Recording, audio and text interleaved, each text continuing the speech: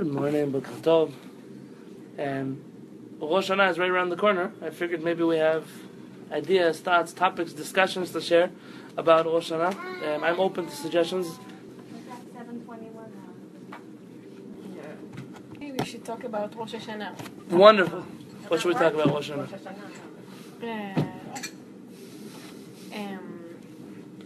Why Tishrei? What is the meaning of Tishrei? I understand that Nisan is the beginning of the world, so why is it Rosh Hashanah? Hear the question? If Nisan is the beginning of the new year, well, Nisan is which month? What holiday falls on Nisan? Pesach. So why are we celebrating Rosh Hashanah now? What happens now? Hayom Harat Olam, today is the birth of the world.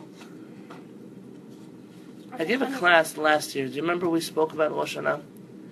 And I told you that you must know that Rosh Hashanah is not a Jewish holiday. Remember this? Remember? I remember the shock.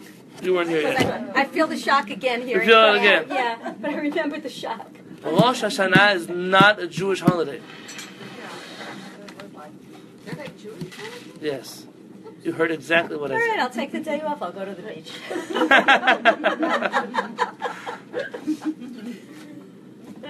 It's not even the Jewish day of judgment or whatever you'd like to call it. What day is that? Yom Kippur.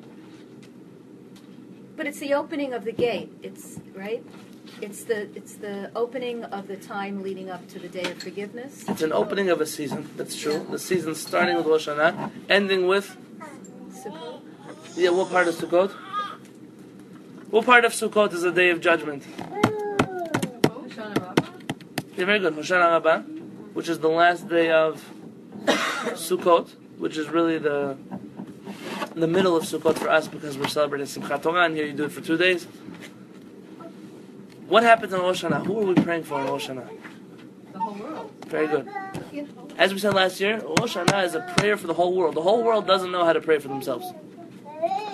The whole world doesn't know what they're supposed to be doing in Rosh Hashanah. And therefore we have decided to take it upon ourselves to take care of the whole world. So really, when you go to the grocery store, you go to Starbucks and you get your coffee before the class, see, that's the plus of having a class here. You go and get your vanilla frappuccino and come up the stairs or whatever you like. You should go and wish them, have a happy new year. And they're going to think you're crazy. Yeah. But truly, it's a new year for them. We are taking upon ourselves the obligation to pray for them. As it says in the Machzor, V'al HaMamlachot, V'al HaMedinot, V'al HaMelachim. We speak for all the kings and all the nations and all the countries. Rosh Hashanah is a day we take upon ourselves to take care of the world. And perhaps it's a very interesting thing to think about. I was thinking about speaking about it on Shabbat, but I'll share a little preview with you today.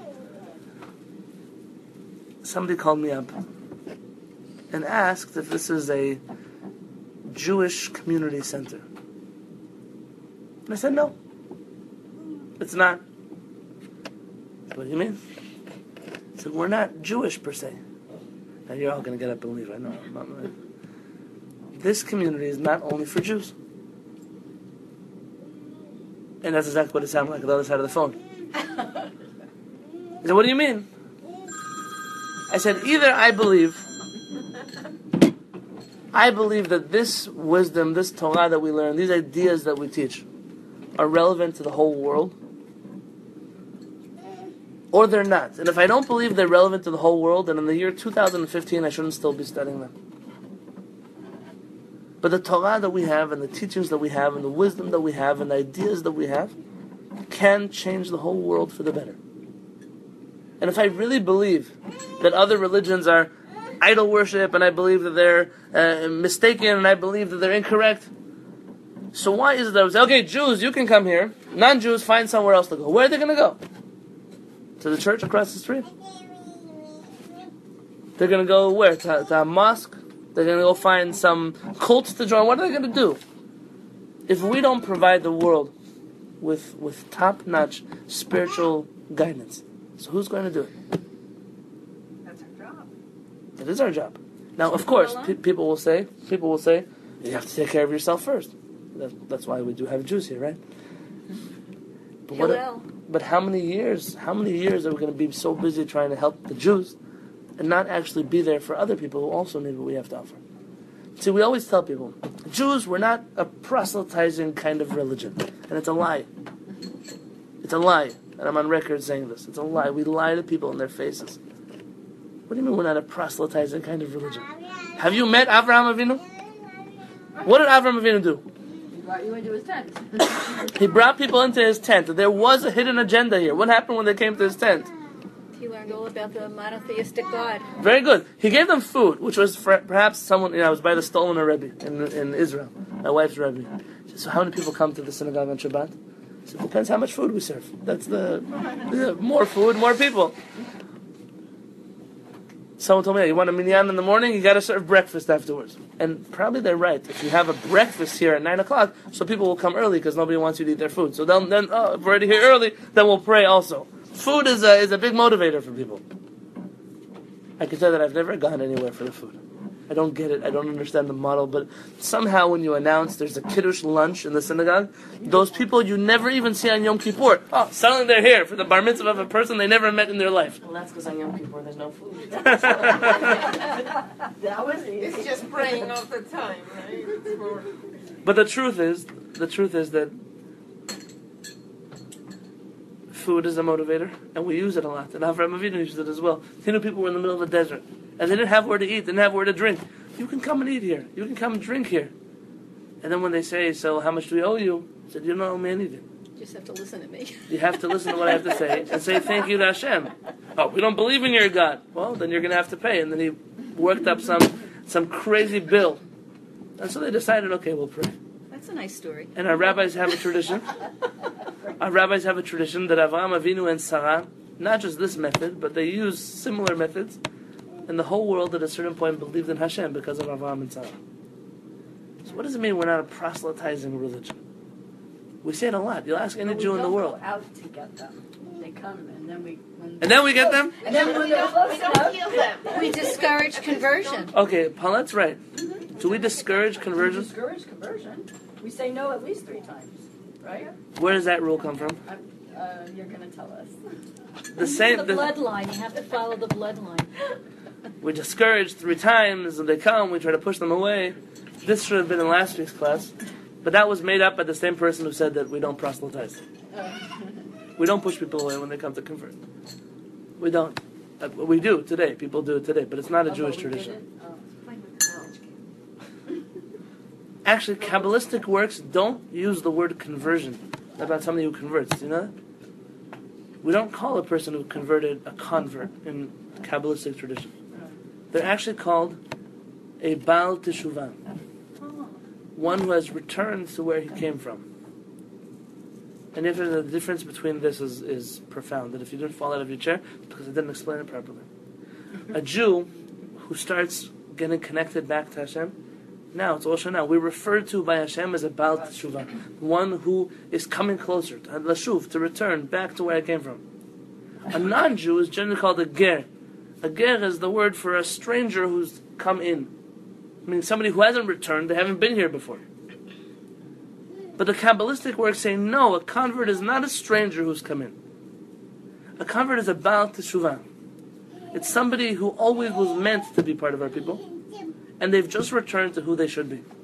And now there are deep ideas here. Some Kabbalists suggest that every person in the world who has ever converted to Judaism, their soul was once in Mount Sinai, and they got lost over the generations through Spanish Inquisitions and Crusades and whatever may have happened. And today their souls are coming back. Now, Why would they have to convert if they were originally... Because they're not necessarily Jewish halachically. For example, if you were to do the math about how many people in the world today are descendants of Jews who were forced to convert to Christianity in the Spanish Inquisition. Enormous. Conservative numbers, I mean the skeptics among us, believe the number to be about 30 to 60 million people. Oh my God, I just say 100 million. The middle ground is what Paulette is saying, about 100 million people. That's what we don't do. We don't make them convert by force. Okay, good, you're right. We don't run around, hey, listen, convert or we're going to shoot you. It's true, we don't do that because our religion doesn't view being Jewish as something you're supposed to be forced to do. I have a friend who wrote a book called Jewish by Choice, Not Jewish by Birth. And that was a very profound saying. We don't want people to just have to be Jewish. You want to be Jewish. You want to be part of this. Paula, you were going to say something. I was going to say, but I want to write down the name of that book, Jewish by Choice. Okay. If someone walked in to 5 rabbis in San Diego and said, I'm raised Catholic. My mother was Catholic, my father was Catholic, my grandparents are Catholic. I feel I have a Jewish soul. And I was talking to Paulette, and Paulette said that that means I could be a Baal Teshuvah. Would you think that person is nuts? Tell the truth. What I think?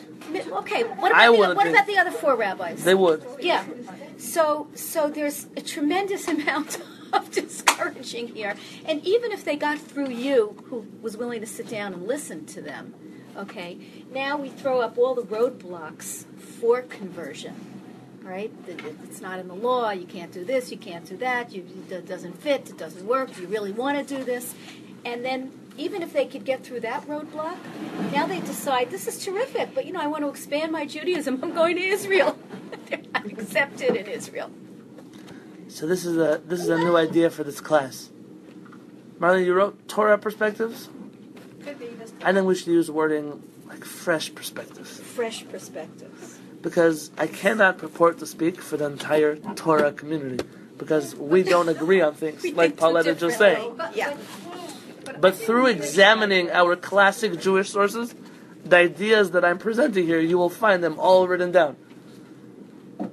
But for some reason, the Jewish world has chosen to act more like a country club that you have to work really hard to get in and be a member of and be a part of. And I'm not saying that it should be just overnight. Somebody could just say, I want to be Jewish. Yesterday I was a horse. Today I want to be a cow. There's things have to happen for that.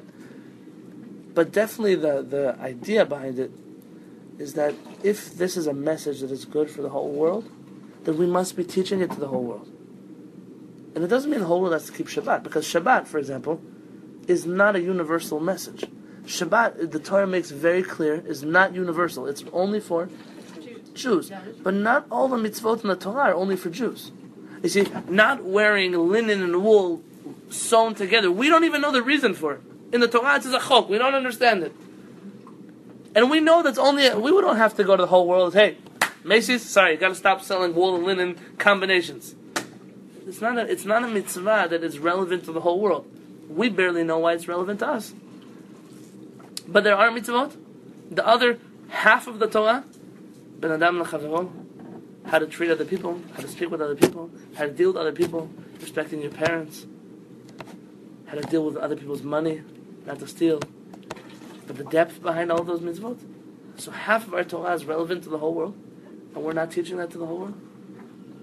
It's our mistake.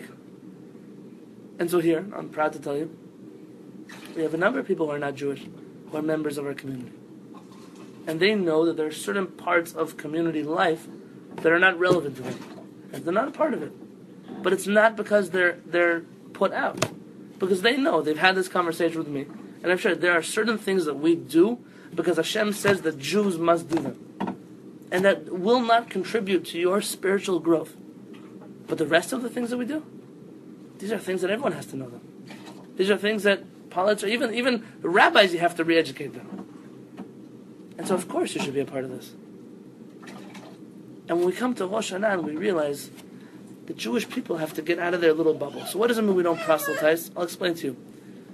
We lived under a Christian or Muslim rule. We wanted to come off with as low of a profile as possible. Every time a Jew stuck his head up, it got cut off. Every time you stuck your hand out of the car, it got chopped off. So we said, we're staying close. We will not get involved with your life. We will live in our little ghetto. The idea of Jews lobbying a government to do something is foreign to Jewish culture. Not necessarily the Jewish theology, but the Jewish culture.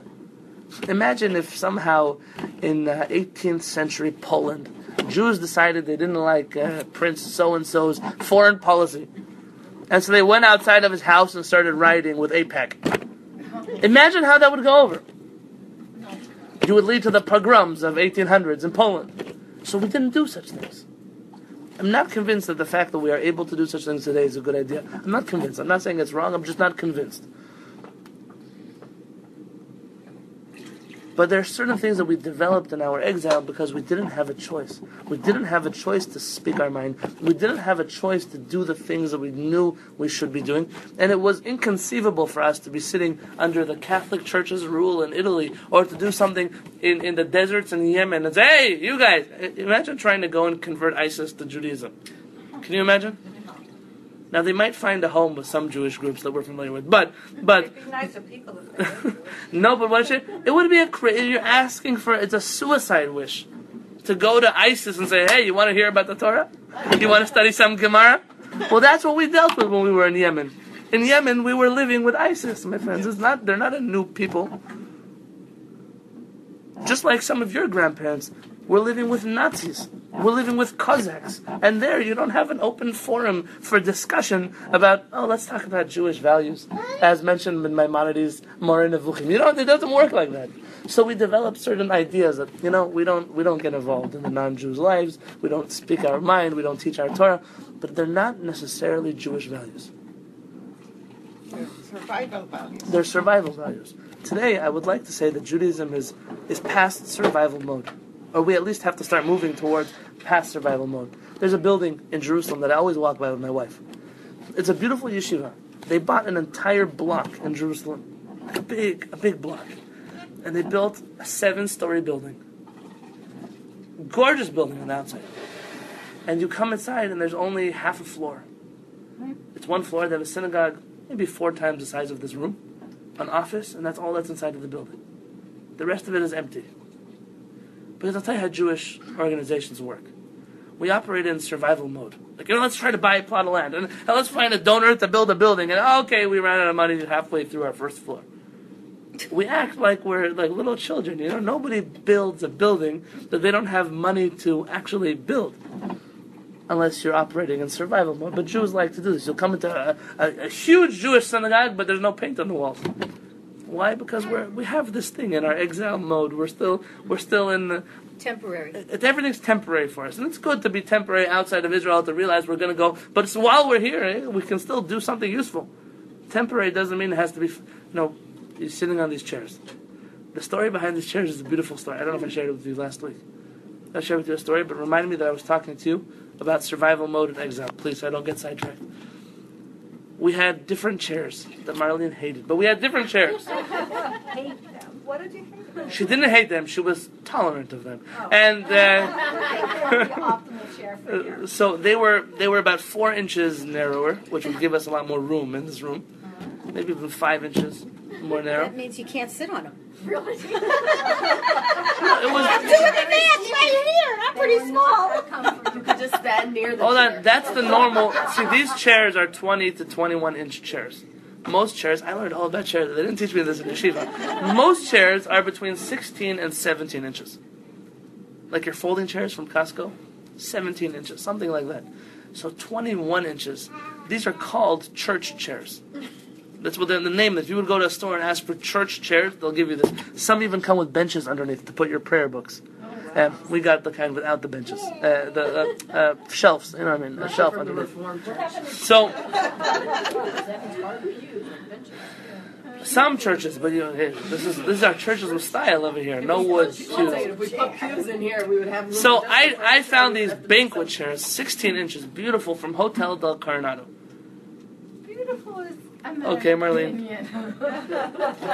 I mean, they were a little old. They were from 1992.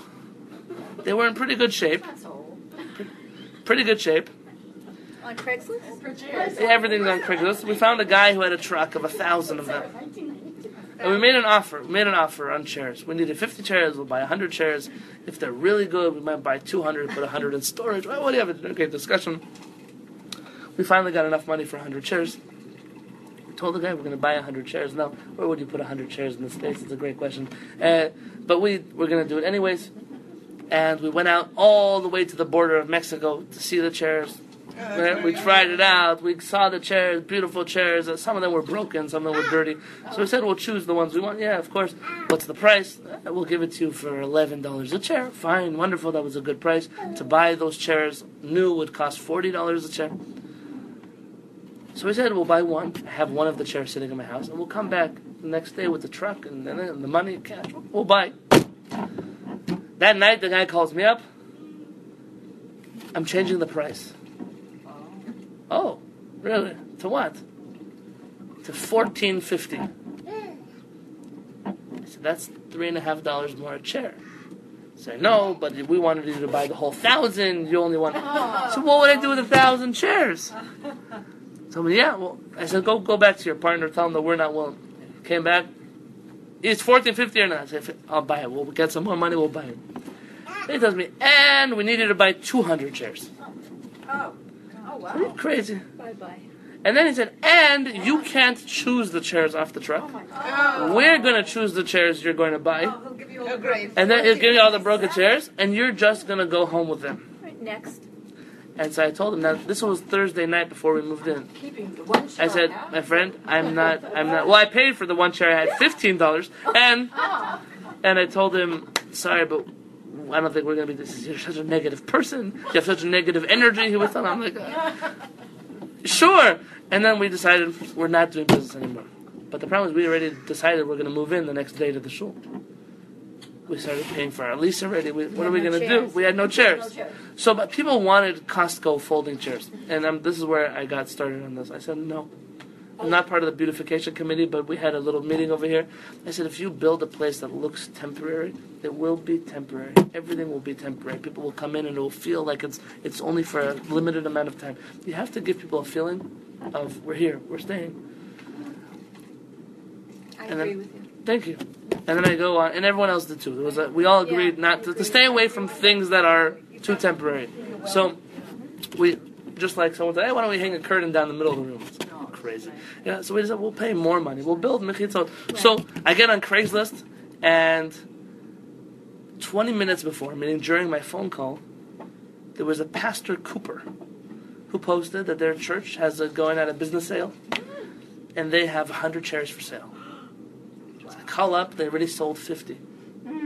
I said, 50 chairs. Now you have to know. I said, what kind of chairs are they? So you can come to my storage facility and check them out. We're moving to a new facility. We don't need these chairs. We just bought them. They're brand new. These chairs are from 2014. And they still have the tags underneath if you feel under your chair. If you go online, you could buy such chairs for $150 a chair. Wow. And I'm not embarrassed to tell you the price. Someday you can resell them. And I went over and I said, Pastor Cooper, how many do you have left? I said, 50. I said, that's a great number. I said, how much do they cost? Well, take them for $10 a chair if you'll take them this morning. Okay. I said, we're coming with a truck. And it worked out that exactly when the other guy said no, these chairs showed up out of nowhere. And Baruch Hashem, that was, like my wife says, it's a kiss from Hashem. You know, like, I'm thinking about you. I got something worked out. So Baruch Hashem, we got them. We changed it from the other side to this side. Baruch Hashem. Now they're called shul chairs. But that's the story. The story is, I can tell you that from all the synagogues in San Diego, we have the most comfortable chairs. You do, absolutely. With really comfortable. If people, thank you. If people fall asleep in the middle of Yom Kippur, I'm going to know exactly why. It's just Baruch Hashem. They're very comfortable. They're very comfortable and they're very nice. I love the color. Thank God. So that's what goes into this room. Everything has a story, but you'll hear more stories, God willing. Survival mode. You can't build a community on survival mode. It doesn't last when you build on survival mode. The 200 shares would be survival mode. Would have been survival mode. Right. That's why we didn't survive. In exile, we've developed many concepts that are not ours. And part of this is that Jews are Jews, and non-Jews are non-Jews, and what was I just listening to that story? There used to be these little bedtime stories that Jewish parents tell their kids. Oh, this one's a Jew who was walking in the forest, and the Poritz attacked him. You know what the Poritz is? He's the non-Jewish governor of the town, and he's always an evil man with a big mustache. You should know. Every Poritz looks the same, and every Poritz has a pet bear. Every one of them. And they're all affiliated with the Cossacks, because they're all Cossacks, and they grab the poor Jew, and they throw him in a pit, and then they try to get money for him, and not, they start to kill his wife and his kids, and then Elijah the prophet shows up and takes him out of the pit, and the whole world is saved till the next time the Poritz kidnaps another guy, and that's the way the stories work. And I will not deny that there were times in our history where those were the relationships between Jews and non-Jews. That's the reality that we lived in. And just this week, someone cursed at me through their car window that I'm a dirty Jew. But it happens to me almost every Shabbat. Almost every Shabbat. Sure. Welcome to San Diego, everybody. In University City? On Governor Drive. Always on Governor or on Genesee. One of the two streets. It happened once to me around Adat. Oh, okay. Baruch Hashem. We don't need to fool ourselves that everybody loves the Jewish people. We don't need to fool ourselves. But our situation is so much better today. And the world is so much more open. And there are things that happen that are there are incredible things that are going on in the world. And we have an opportunity. The opportunity is to do what we were always meant to do. There's an argument between Rabbi Yehuda Halevy, the author of the Kuzari, and Rabbi Shimon Bar Yochai, the author of the Zohar. And they argue about if all the nations of the world were a different body part, which body part would the Jewish people be? The heart. The Kuzari says we're the heart of the world. Rabbi Shimon Bar Yochai says we're the mind of the world. And you should know, in Kabbalistic literature, generally the word mochin, mind, it has a lot of depth to it. But it's an argument. Let's say we're either a heart or we're a mind. What is special about both of those organs? There's one of each, so they're unique. And we cannot survive without them. You cannot survive without them. That sounds like a pretty elitist Jewish attitude. What else? Other organs. They control other organs. The mind is the intellectual center and the heart is the circulatory center. So like the physical center and the... Well, we cannot Okay. survive without lungs either, but... Well, tell me what else? What else? They don't just control other organs. What else do they do for other organs? They feed them. They give life to other organs. Both the heart. If the heart would stop pumping blood, God forbid, the person's body would fall apart. If the mind stopped being able to work, it's a coma. People are laying still and they cannot move even their smallest finger. They also give life. They nurture. They nourish other parts of the body. What else is unique about a heart and a mind? A brain. It's made up of a lot of parts. Each one of them has different parts. Okay, made up of a lot of parts. It's true. Am Yisrael is considered many individuals that make up a the heart, whole. but not the brain. Whole sections of the brain we know nothing about. Okay, this is the struggle of my job, is I don't understand Jewish people, right? I said I would love the rabbi job if my clientele wasn't Jewish. Such kvetchers, all day long. Everything is wrong. Everything is this. Everything is... Okay. It's all good. Of course, it's all for the best. I'm sitting here all day long. Tell me one more thing. Can the heart or the brain survive outside of the body? No. Can it survive on its own? No. If you poke it, what happens to it? Bursts. Damaged, very, very severely damaged. When we say the Jewish people are, yes, it's true, we're unique. There's only one of us. We are made up of many parts that create one whole. We do control other parts of the body in the sense that we give them life. If we weren't going to nurture the world would fall apart, according to Jewish belief. But there's an other side to this coin. We cannot... Tell me. We cannot exist without every other nation in this world. We can't. We could not exist without the lungs. We couldn't exist without the arms. We couldn't exist without the liver. We couldn't exist without every other part of the body. And even if we did exist on our own, we would have no purpose. If we be chosen. Right. I mean, if there were no eyes for which the mind could tell you, look out of them, or no mouth through which it could be controlled, so what purpose would there be for a mind? What good is a mind in a jar? What good is a heart in a box?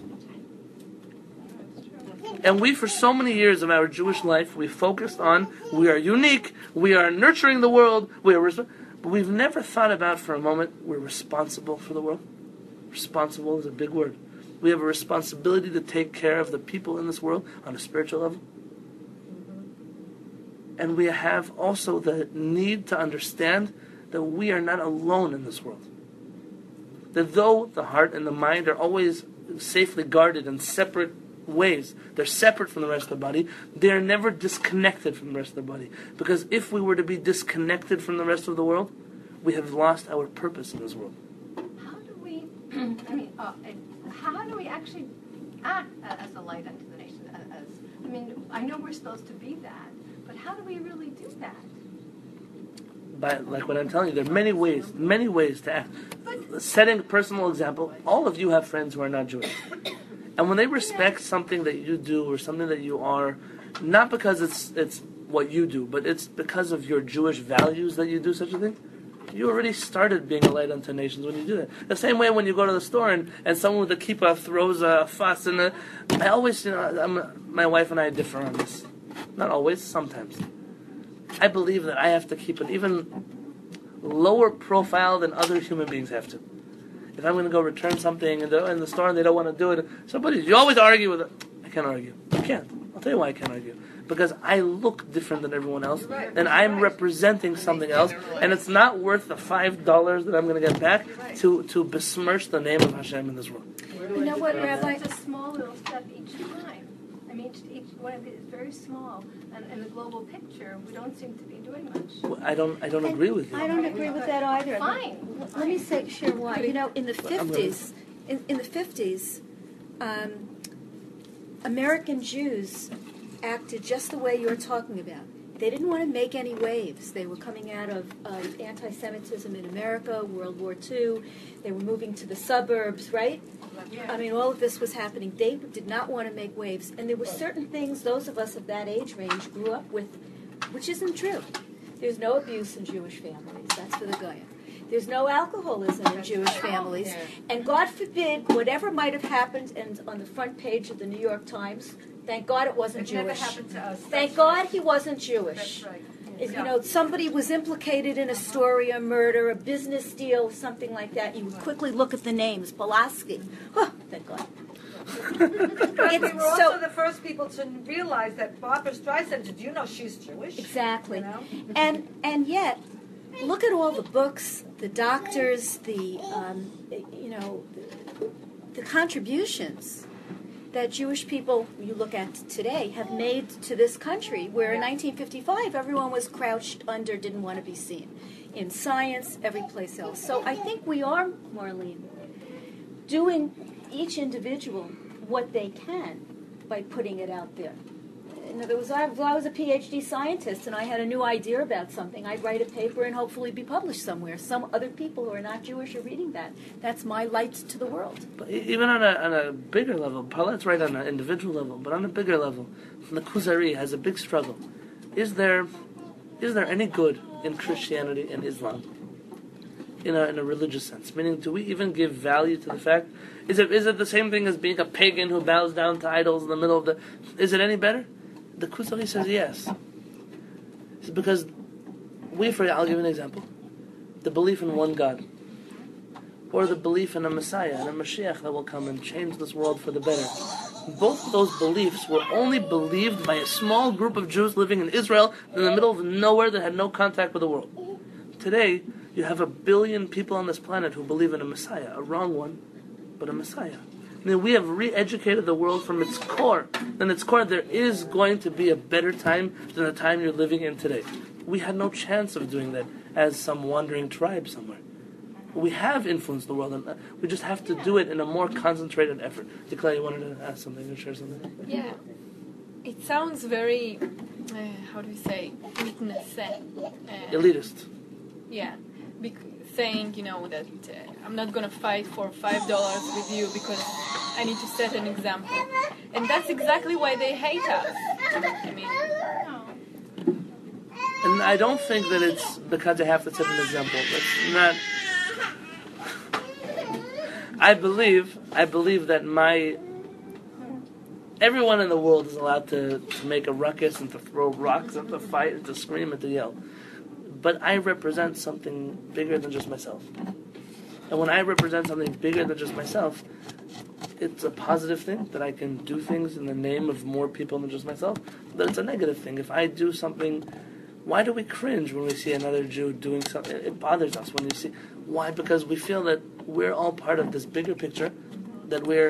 I don't believe it comes from an elitist, like I'm better than you, so I'm not going to argue with you. It's, I represent something that's much greater than what I'm kibitzing over right now, than what I'm fighting over right now.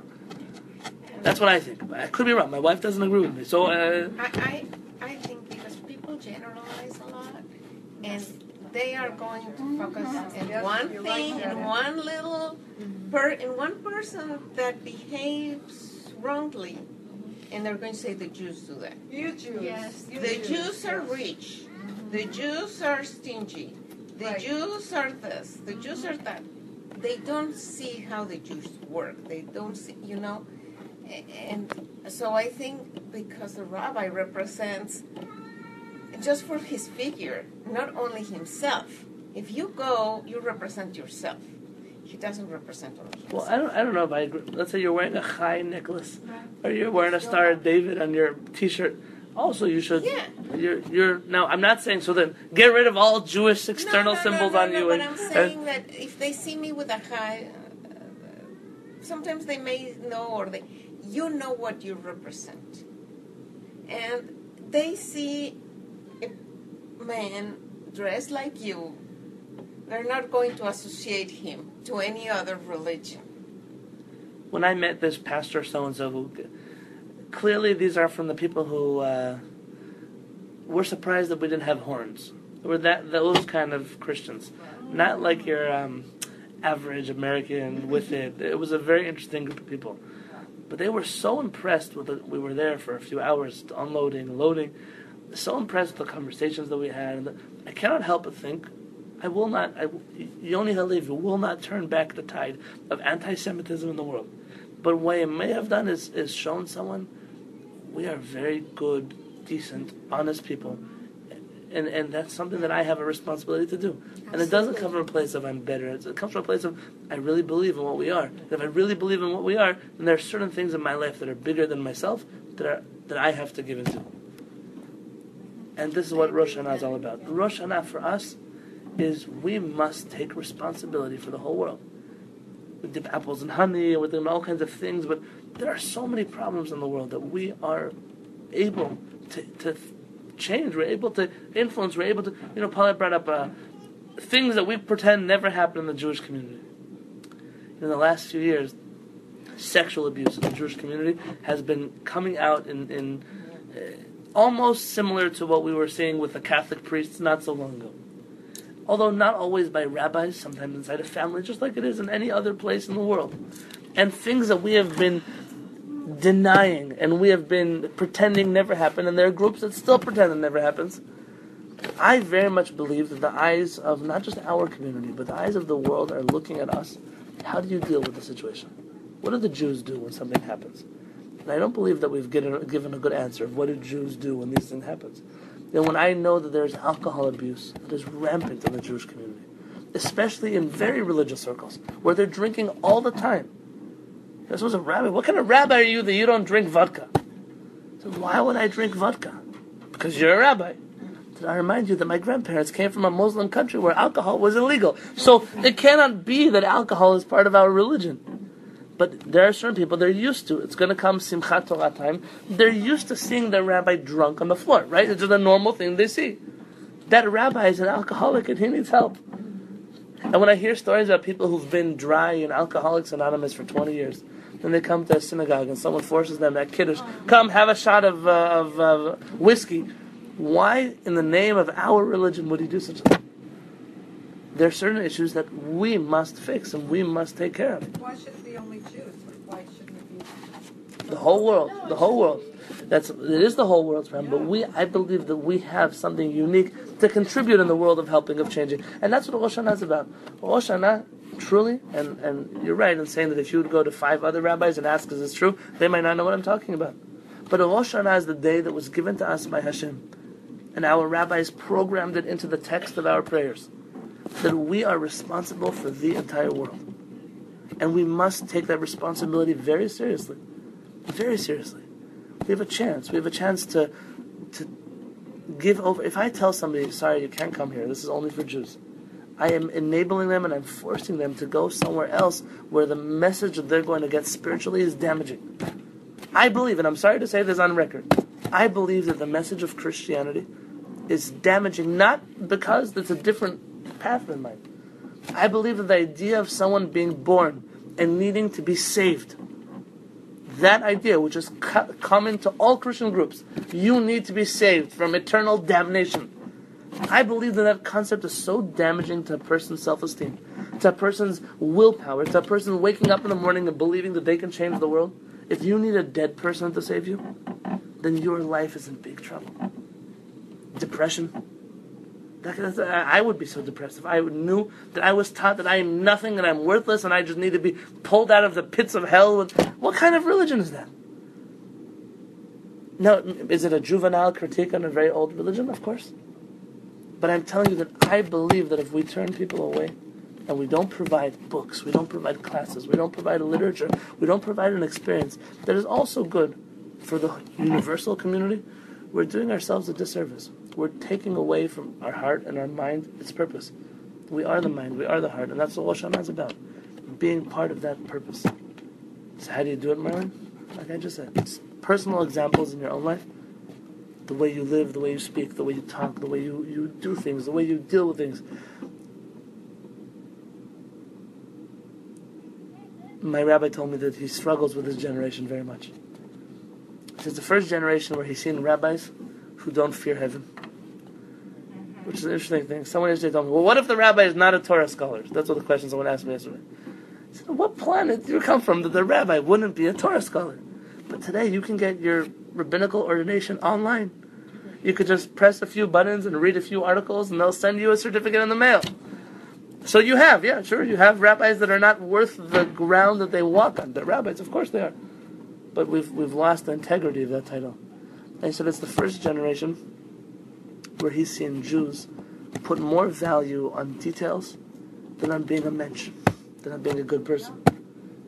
And this is a very interesting thing to me. I don't think that he believes that all the generations before us were perfect. But there was a belief in the Jewish community that if you are a good for nothing person and you're a bad person and you're a rotten person, then just don't associate yourself with our community. But today it's become, you have guys that they had in New York, these 10 brothers.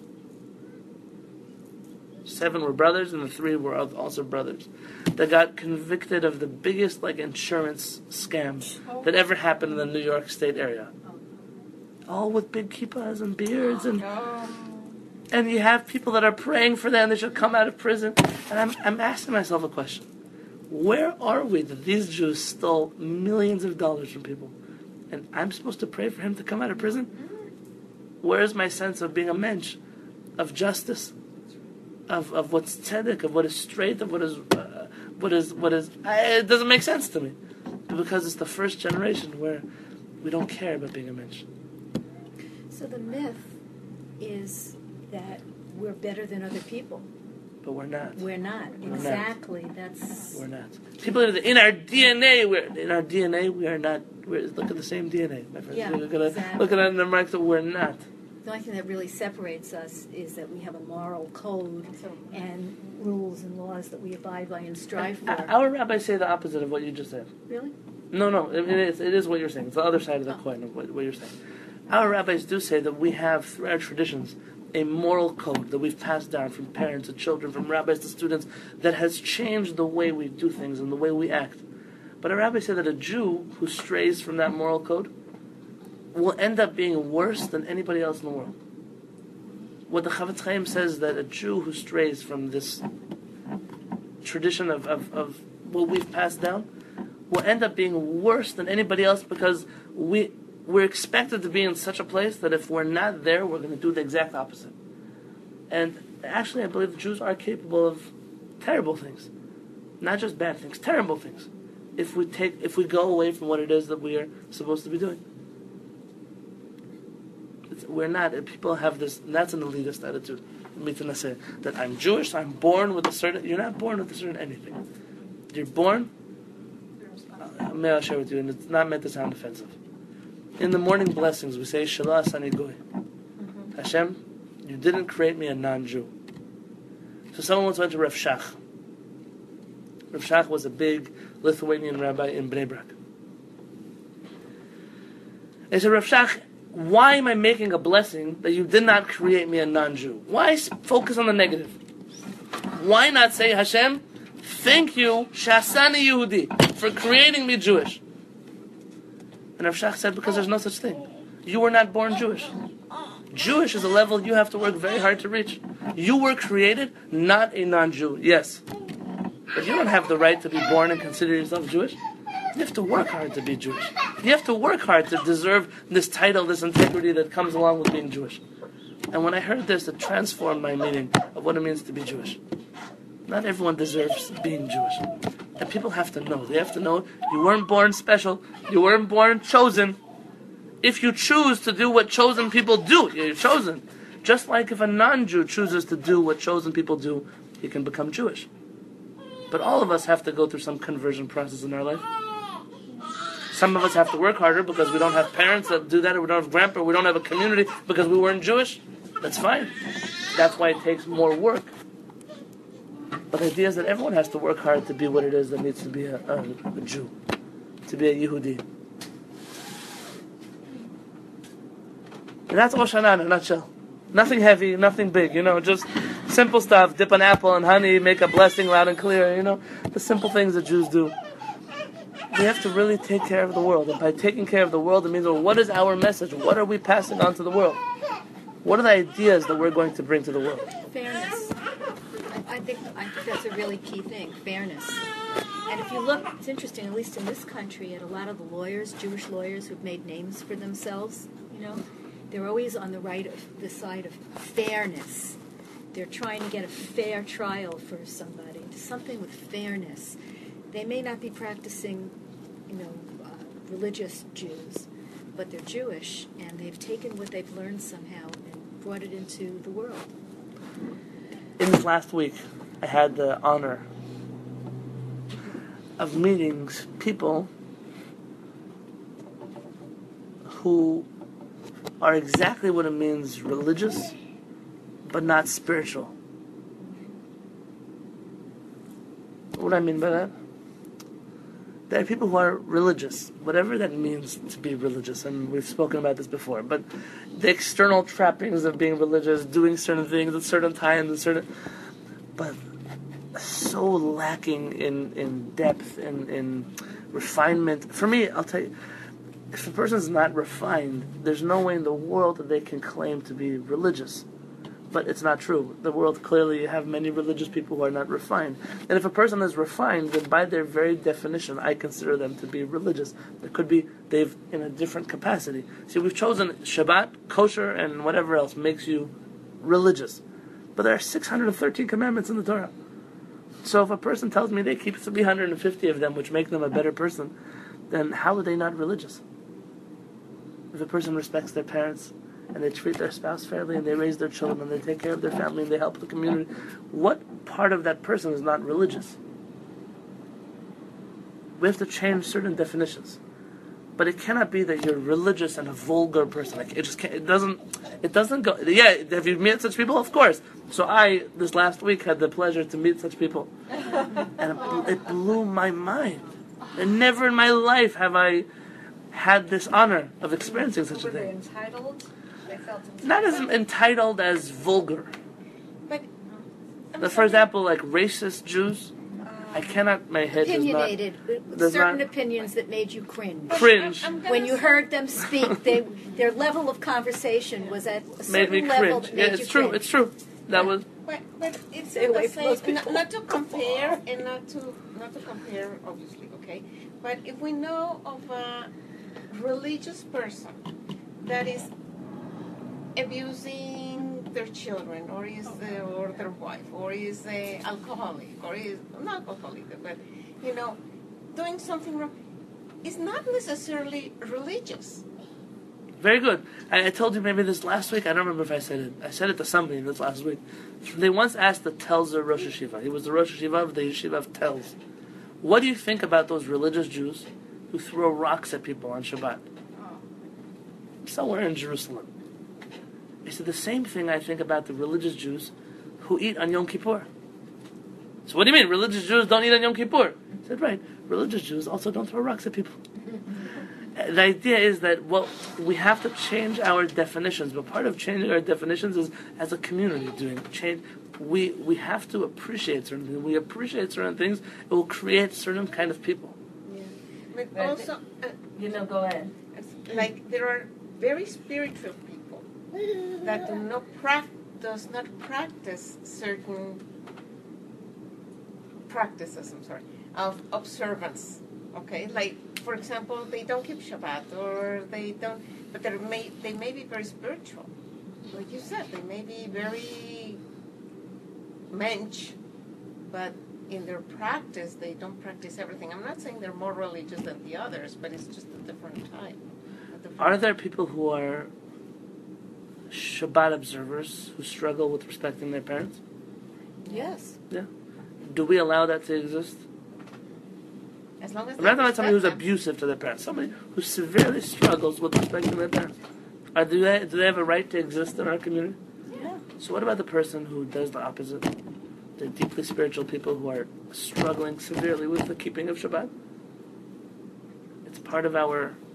It's not an all or nothing package. But you should know that and it's our job also to change this. It's part of our mission here.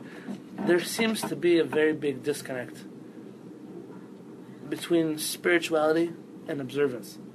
And the reason is because our observance comes off as very not spiritual. And our spirituality comes off as very not practical.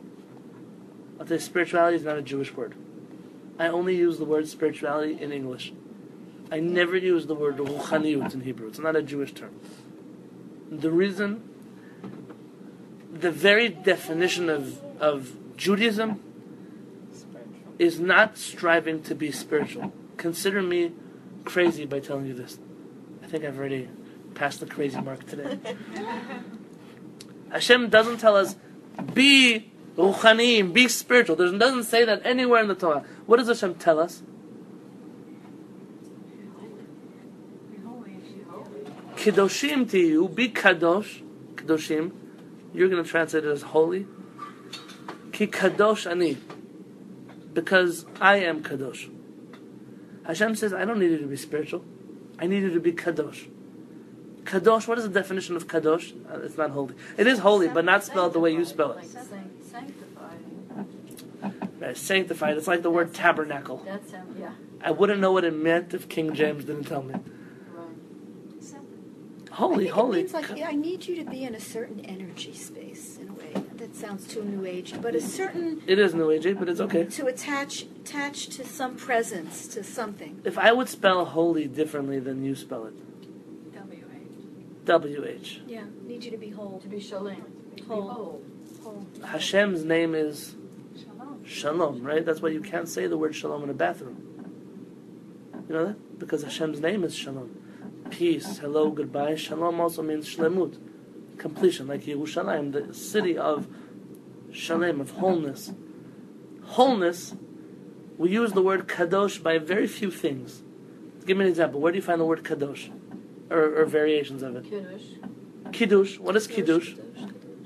Well, let's start somewhere else, because kiddush is more complicated. Okay. But it's good. That's the second thing. Kiddushin. What is kiddushin? Marriage. I just did a kiddushin on Monday. What is kiddushin? See, in the spiritual world, a husband and a wife marrying each other is not a spiritual act. Christianity, for example, teaches that abstinence is a spiritual act. That celibacy is a spiritual act. They're right. It's a very spiritual thing to be abstinent. We're not striving to be abstinent. We're striving to be holy, with a W, to be kadosh. And therefore, when a husband and a wife join together, what they do is not sinful. It is not an act of passion or pleasure or lust. It is an action of the most holy thing you can do. So much so that there are books of Kabbalah written on what husbands and wives should be thinking when they're intimate together. That might sound crazy to you, but this is a very deep part of our faith. Two opposites joining together to be one. Uniting opposites is what holiness is about. Because holiness means not choosing one extreme, but uniting two extremes. What else? You said kiddush? Kiddush. Have you ever explained to somebody not Jewish what we do on Shabbat? The holiest day of our week. What do? We drink wine and eat bread. We drink wine. We eat a lot, not just a little bit. We eat a lot. We light the candles.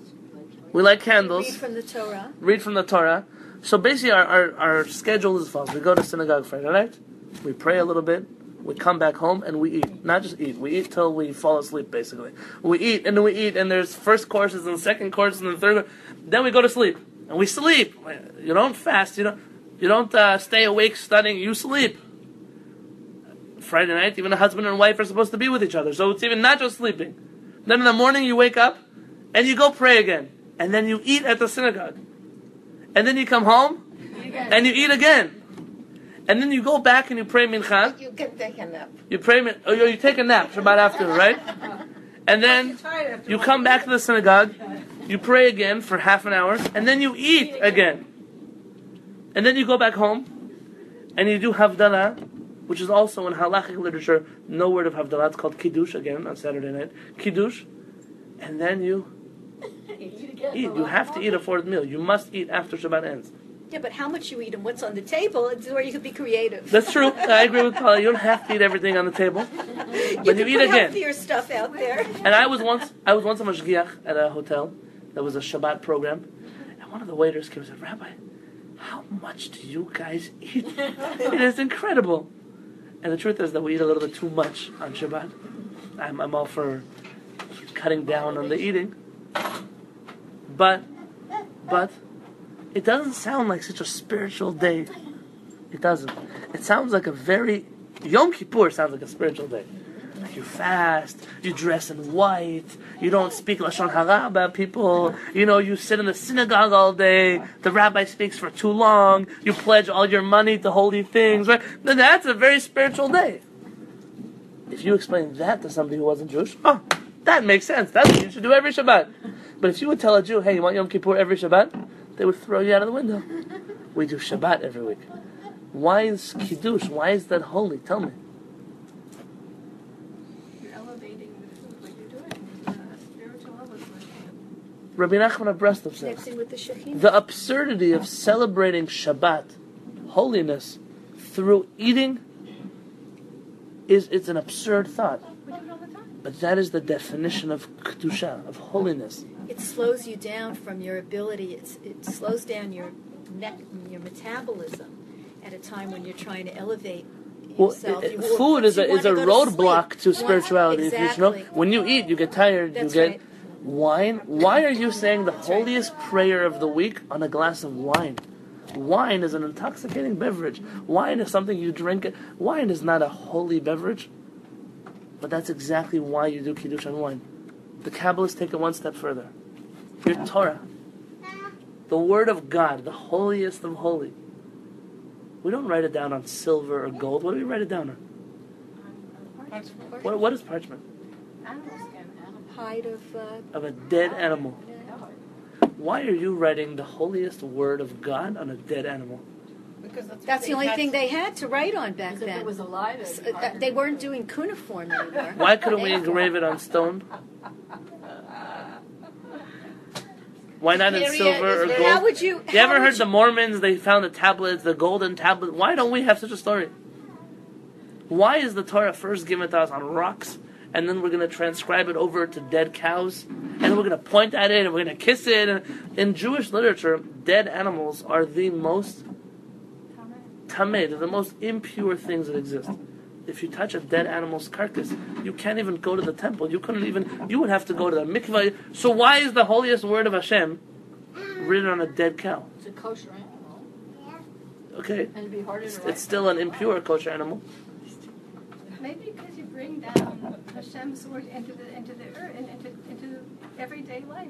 That's the whole idea. So the Kabbalists suggest that what you're saying, but differently. Holiness is the goal.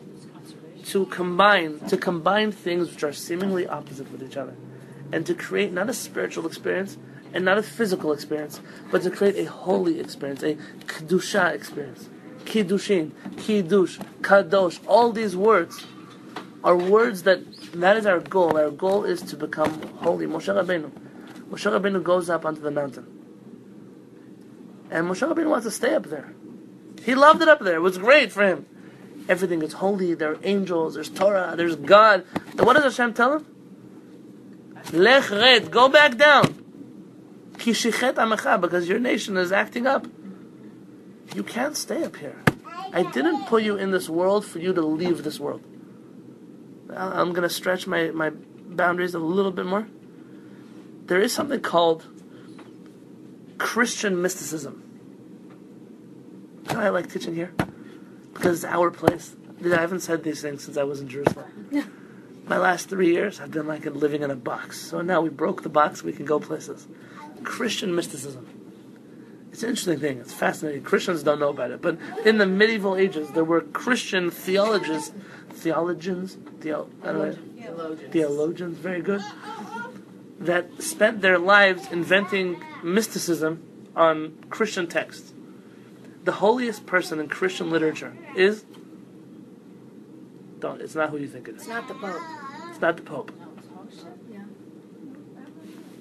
The holiest man in Christian literature.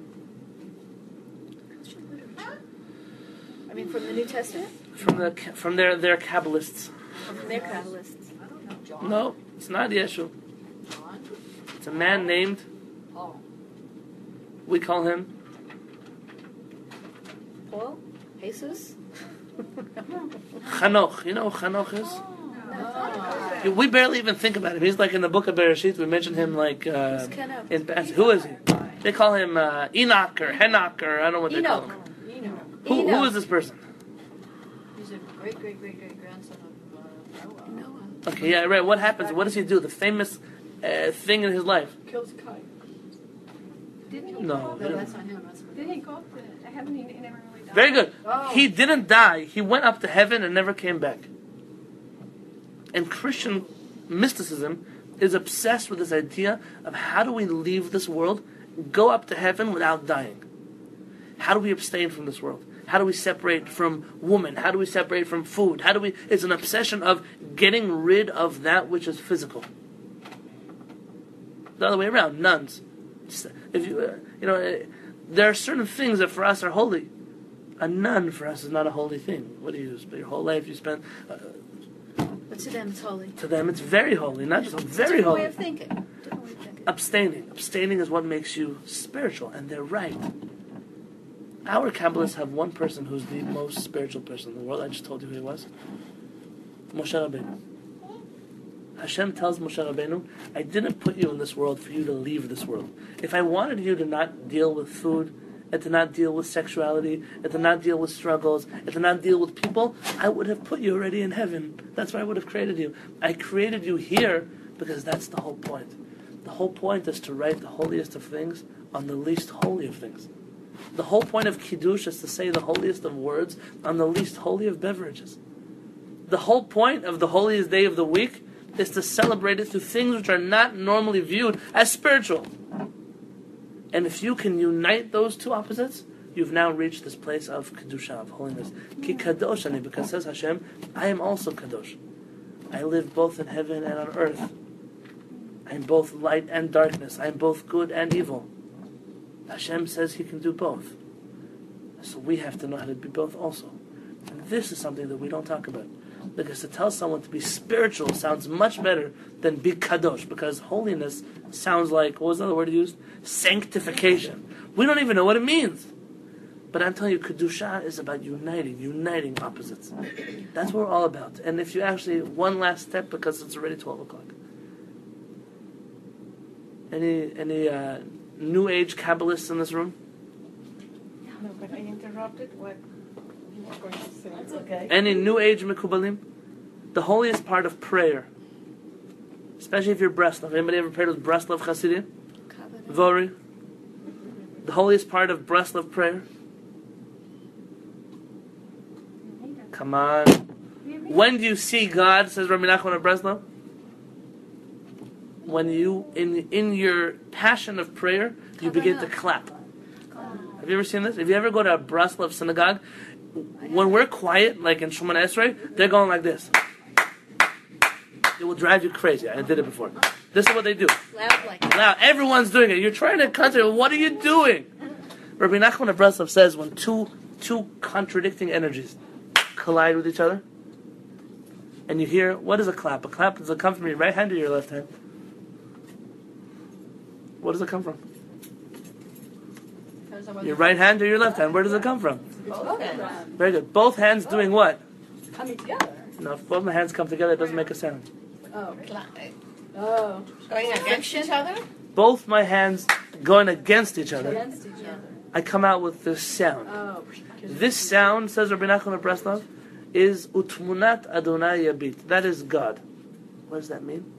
When you see two opposites and you're able to hear the music come out of it, hear the sound, and you realize I don't have to choose between physicality and spirituality. I don't have to choose between this world and the next world. You hear that a lot in Jewish communities. You should focus on the next world. You should focus on... It's not true. If you can hear both of them collide and you hear that sound, that's Hashem. Like one of our Kabbalists say, that when you pluck the string on a guitar, on a musical instrument, what happens to the string? Who plays music here? What happens to the string? Vibrates. It vibrates. What is vibration? Sound. The string goes from one extreme to the other extreme. Which extreme is creating the sound? Both. Both extremes. Both extremes, the sound, the music that comes out, is when you realize that both extremes, when you combine them together, you don't choose one. You combine them together to make a sound, to make something kadosh. That is the purpose of this world. And B'ezrat Hashem, as Rosh Hashanah, Yom Kippur, the holiest thing that we can do is to unite, to bring things close, to complete, to be kadoshim. So next time someone tells you, be spiritual, tell them, I don't want to be spiritual. I want to be kadosh. I want to be holy. Holy with a W is a whole different experience. B'ezrat Hashem. Next week do we have class? It's Rosh Hashanah. And the next week is Monday. I mean, 2 weeks from now we have Monday class. Okay? So, is that the 14th? Well, yeah, but 14 is Okay, so we'll be meeting on the Monday before Yom Kippur. B'ezrat Hashem. Thank you so much for coming. Thank you, Rabbi, for uniting that and one and Adam too.